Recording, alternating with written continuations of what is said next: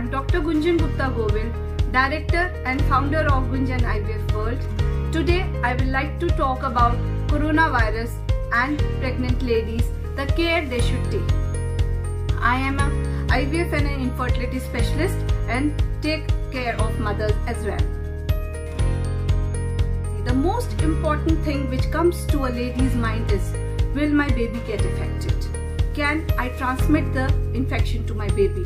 Well, luckily enough, we have just one case in which a mother to child or the vertical transmission has occurred. So that way we are very lucky with the disease till now. Also, all the studies done have not shown that the amniotic fluid, that is the fluid around the baby or the placental membranes or the vaginal secretions, have the COVID-19 virus. So that way we are relatively lucky there. How it gets transmitted, as we all know, is from human to human transmission by means of droplets or the droplet setting on the surfaces and we touching them, which we call them fomites, and also by fecal transmission. Does the virus or the COVID-19 disease affect the baby? Well, there also we have been relatively very lucky. In the first and the second trimester, it has not been shown to cause any increase in miscarriages. Also, it has not been found to increase any fetal abnormalities till now. So that way things are more positive. The thing which has been associated is with the increased chance of premature delivery, both for maternal reasons, that is the mother becoming breathlessness or having difficulties in breathing and hence we have to deliver the child prematurely, or also baby showing signs of distress.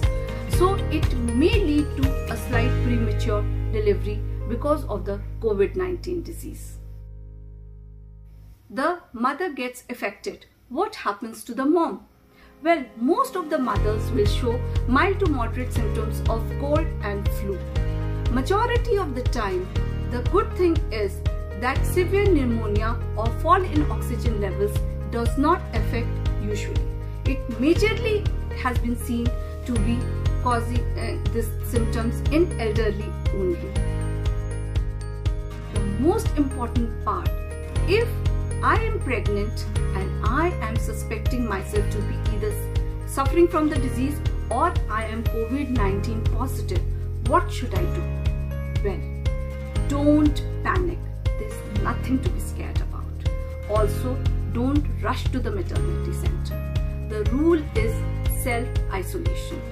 First of all, if you are in doubt, contact the district authorities or the labs and get yourself tested about the disease. Self-isolate.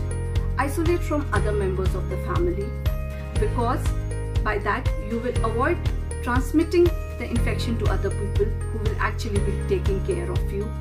Also, for grocery and other needs, get them delivered at your doorstep.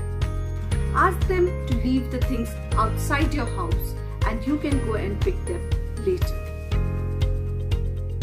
Suppose you start developing obstetric emergency, that is you go into labor, you have any bleeding, you know you need to contact a doctor then.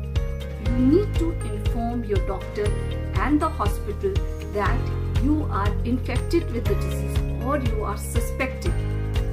So in that case, the hospital and the rest of the paramedic staff will be ready for you.